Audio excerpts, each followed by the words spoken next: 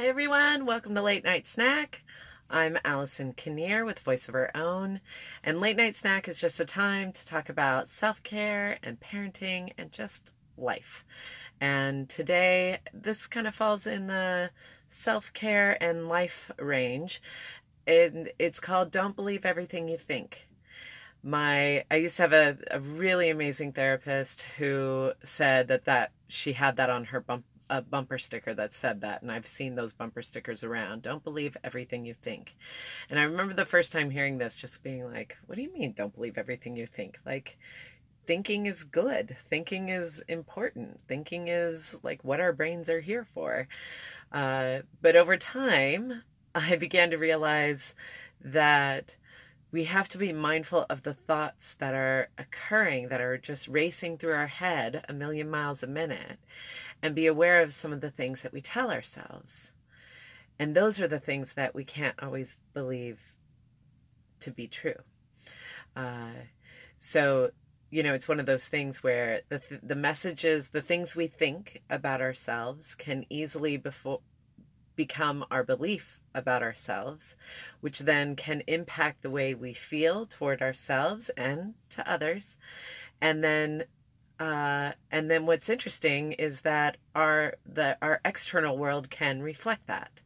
So, for example, one of the stories that you've heard me tell before around my own imposter syndrome is that for many, many years, I just thought I was not worthy of my job. I thought that I felt like a fraud. I would tell myself, gosh, you're so stupid. You don't know what you're doing. And that thought would race through my mind a million times a day. And then over time, a couple of things happened. I received a new manager who was like the physical embodiment of every negative thought I had had about myself. So it's funny, our world starts to reflect back our inner world. Our external world can reflect back our internal world. But the other thing that starts happening is that suddenly that belief around, I don't know what I'm doing here, I can't believe I'm in this position, starts to become a truth. It starts to become debilitating, because those kinds of negative thoughts, while they can help in a short term, maybe that can help you kind of get up and get out the door or power through a certain project. It helps in the short term, but in the long term, it can be quite damaging, and it can be very easy to get lost and to start feeling like, I don't even know. I don't even know why I was hired for this position, or I don't even know why I'm in this relationship. I don't even know why this person finds me attractive. I don't even, you can lose sight of all of that. You can be like, I don't even remember how that happened. And, it wasn't until I started being more aware of the thoughts that were coming through my head and holding myself in a more compassionate place that my career started to get very successful. So it's interesting, right? We have to be aware of the things that we're thinking. And there's actually two things that we can do to help ourselves get out of this negative thought pattern that can so easily dominate our lives. So the first thing is to build awareness around it. And we can do this in a couple of ways. One is just to pay attention to the thoughts that are coming through, and to notice when it starts to become hostile territory. Another thing that we can do to build awareness is to become more aware of the ways in which we judge other people. So the reason why this is important is because if we are judging other people, then that is usually a reflection of things that we are judging ourselves for. So if we're judging another person on their parenting, we probably feel sensitive about some part of our parenting. If you are judging someone on their body and the way they look, then chances are you might be judging yourself around your body and the way you look. if you are judging somebody about getting tasks done in a timely manner, you might also feel like maybe you don't get tasks done in a timely manner.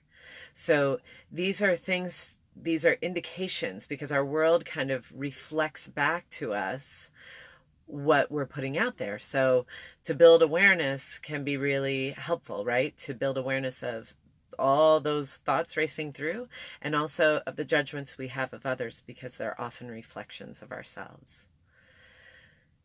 So that's the first step. And then the second step is to get really curious. You know, I know for me that if I notice, okay, I'm telling myself I'm really stupid, let's say. That's just what I do. That's my go-to. You're just stupid.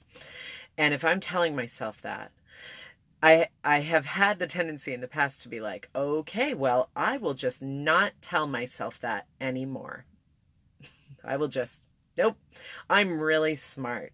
That's what I'm going to tell myself. I'm just going to tell myself I'm really smart. And that doesn't always work, right? Because part of it doesn't feel true. And another part of it is just like trying to shut it down, you know, like just put a lid on it. Let's just change this whole thing.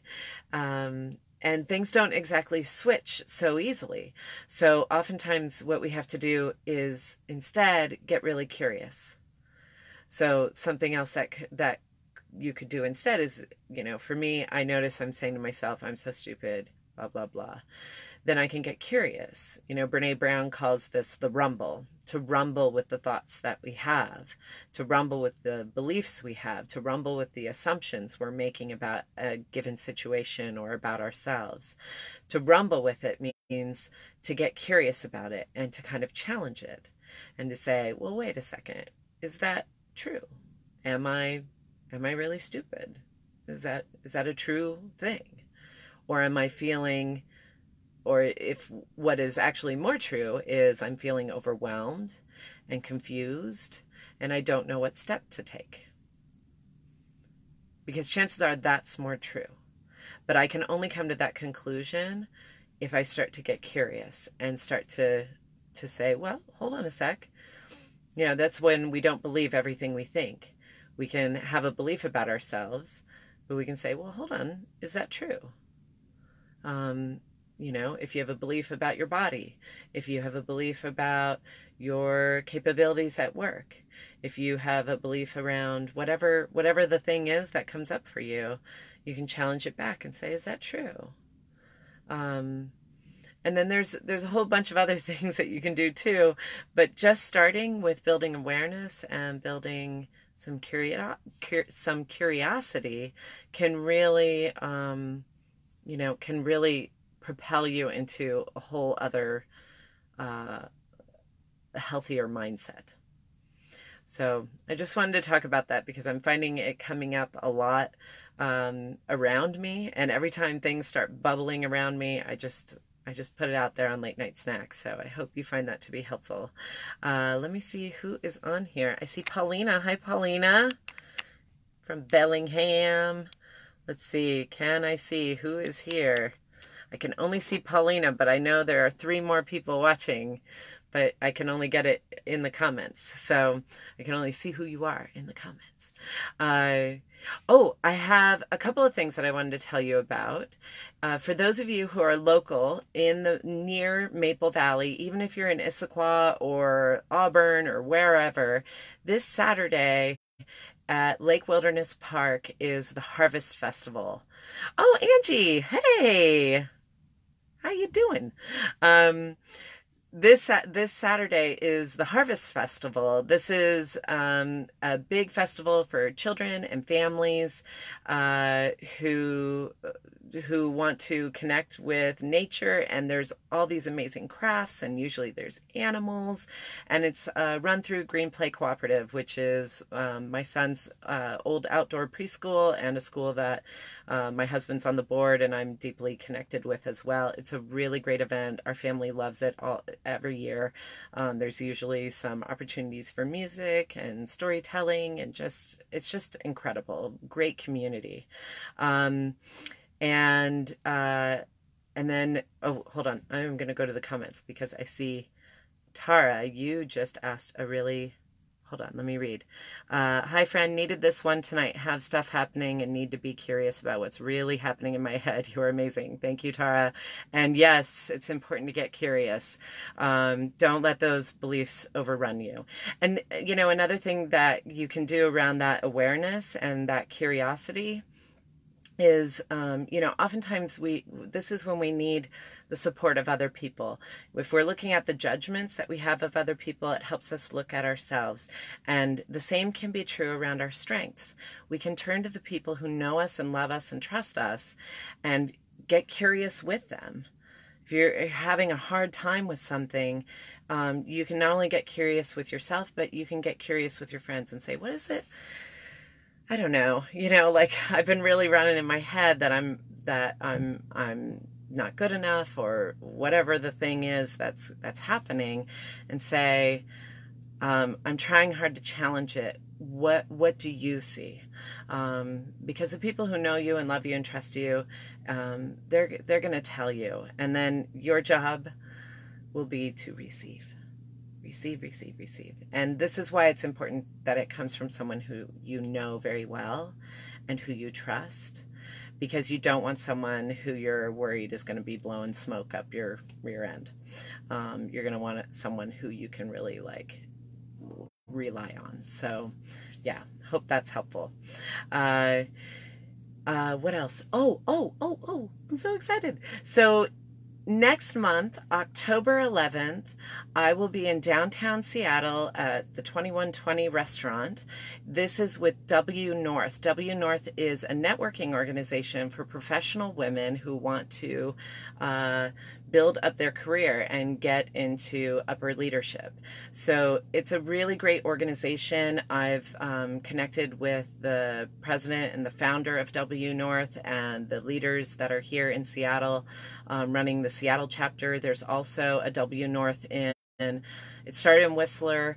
There's a chapter in Seattle, in San Francisco, New York, and I believe London. Anyway, it's growing quickly in a lot of cities, and this event is open not only to W North members, but it's also open to the public. So if you are interested in coming to dinner and hearing my talk about imposter syndrome, that will be happening on October 11th. So I'll put the links down below in the comments so you can check that out. Anyway, thank you so much for coming on, for watching, and I hope you have a wonderful night of uninterrupted sleep tonight and always. Have a great night.